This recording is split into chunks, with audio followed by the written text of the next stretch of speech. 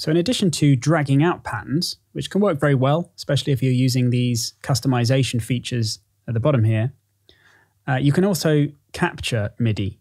So you can play a particular performance of my chords and then drag out whatever you play.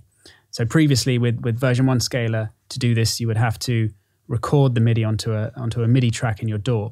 Whereas now you can actually do it within the GUI itself, which makes things a lot easier. So for instance, I might want to play these chords in a different order.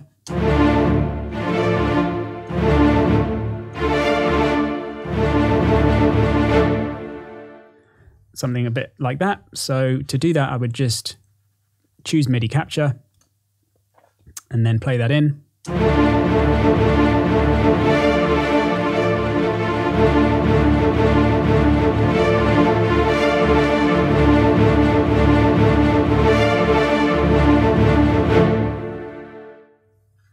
And then stop.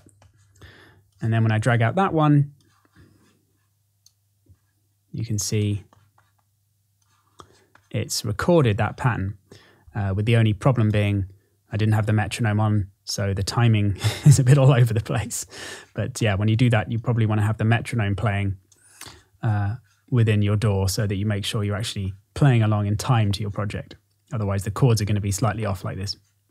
So just to show you that quickly, if I turn on the metronome, come back to Scalar, clear that one, and now go again. But I'll start my project. And there's one thing you need to know here actually that I found.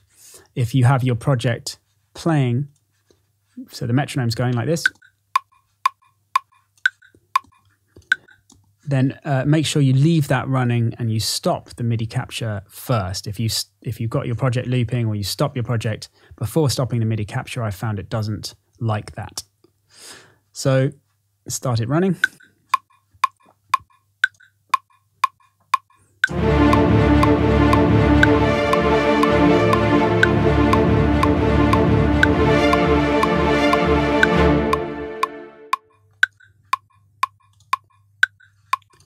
So yeah, stop the MIDI capture first, then you can stop your project.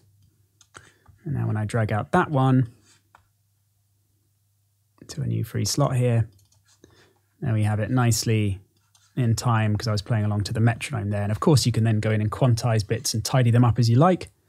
But yeah, that's the best way to kind of capture your own performance that's in time with your project with the metronome on.